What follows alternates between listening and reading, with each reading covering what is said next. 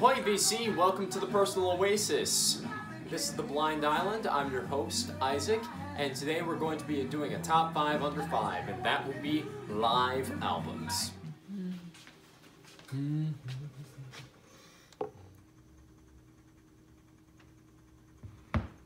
So reintroducing this segment after a period of time that it's been stagnant, and I just want to introduce 5 live albums that I feel are worth taking a listen to.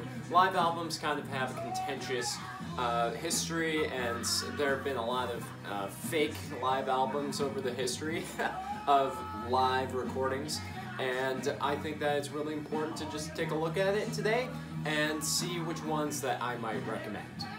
First, I have Van Morrison's It's Too Late to Stop Now.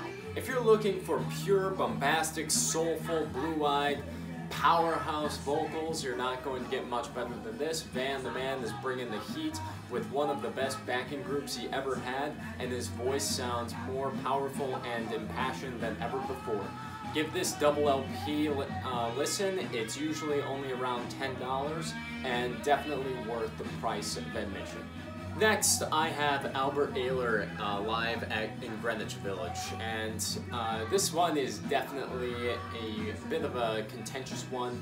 It's not really for everybody. It's very much in the vein of free jazz, and it's not really readily available for a lot of people. You can find it on Spotify. It's been combined with a couple of different albums, and a couple of different sessions, but man, if you're looking for impassioned saxophone and just wailing free jazz, you're not going to get much better than this. Don't let the psychedelic flower power cover fool you. This is impassioned free jazz at its finest.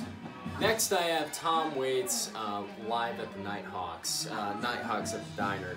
And you know, I think that when I was talking about fake live albums, this comes to mind. It was only a small group of people that they brought into the studio to listen to Tom. I think only a couple dozen, and it is definitely not a live album in the way it wasn't played in a diner. It was still recorded in a studio, but it definitely has that live feel.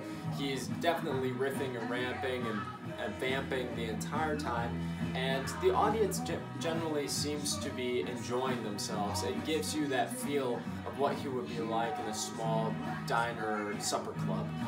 Fantastic record, really, really great renditions of his songs, and his storytelling has never been better. Fantastic record if you're looking to get into the live side of Tom Waits. Next, I have Beach Boys in Concert. This is a highly underrated live album, one of the best produced live albums I've ever heard.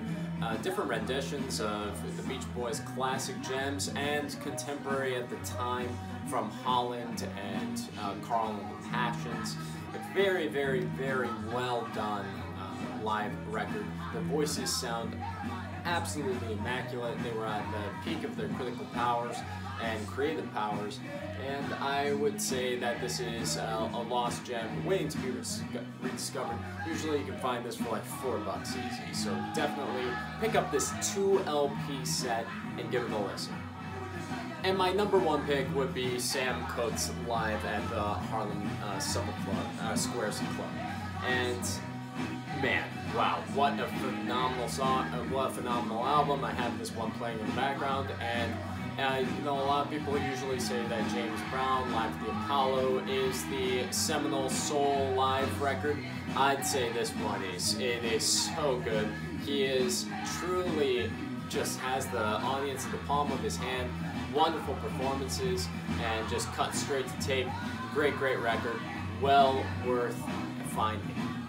So guys, that was my latest top 5 under 5. What did you think? Let me know in the comments below, and I hope that you have a great day on your own personal oasis.